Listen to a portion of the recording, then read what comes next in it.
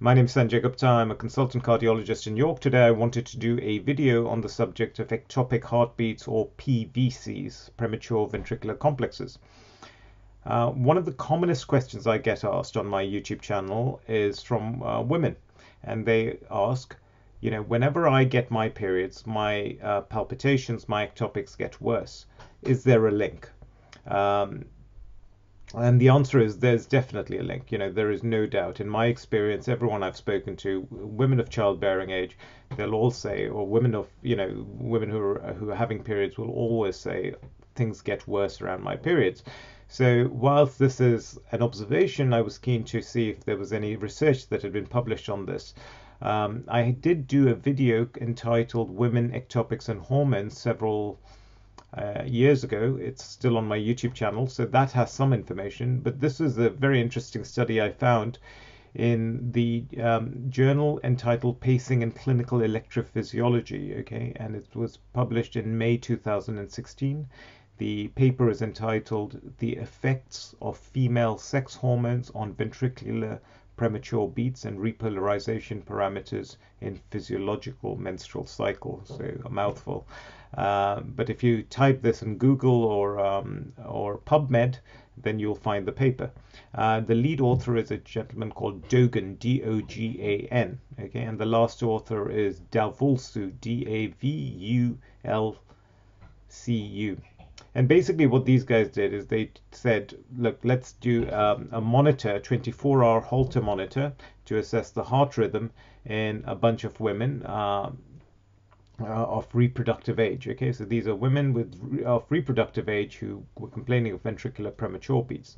And what they did was they did a Holter whilst they were having their periods, and also about 12 to 14 days before their period, which is when they have their estimated ovulation period. So they did a Holter 12 to 14 days before the period and during the period. And what they found was really interesting, that actually when you calculate the number of ectopic beats they were getting, PVCs they were getting an average of 210 beats a day during their menstruation period. But this decreased to 86 beats per day when they were ovulating. So it seemed that you certainly get a significantly higher, almost threefold higher number of PVCs during menstruation compared to the ovulation period. And the authors concluded that perhaps the estrogen peak that women have during their ovulation period protects them in some way against PVCs. So if you are someone who's experiencing PVCs during periods, that is part and parcel of the hormones and the fact that the hormonal changes can cause the PVC. So I hope this reassures you and gives you some insight into what may be going on. Now, I was keen to put this video out, A, to answer this question, B, to tell you that the Heart Health Weekend is only two and a half weeks away. And we would love to meet up with you. So if you are interested in coming, if you're in New York, and in particular in the Westchester area in New York, and you'd like to come, please register on www.hearthealthweekend.com. On the 4th, there's a series of really interesting seminars. I'll be talking about how you can interpret an ECG. I'll be talking about how you can interpret cardia readings. I'll be talking about the importance of coenzyme Q10. I'll be talking about how to get out of an AF episode if you have it.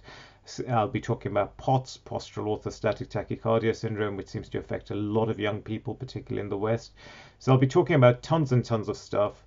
And then on the 5th of August, which is a Sunday, I will offer free consultation. So if you've registered and you're there, then you can book to have a 15-minute chat with me where I can discuss specific issues that are relevant to you. So if you'd like to come, please register as early as possible, because the closing date is only in a few days' time. Thank you so much. If you found this useful, please consider sharing.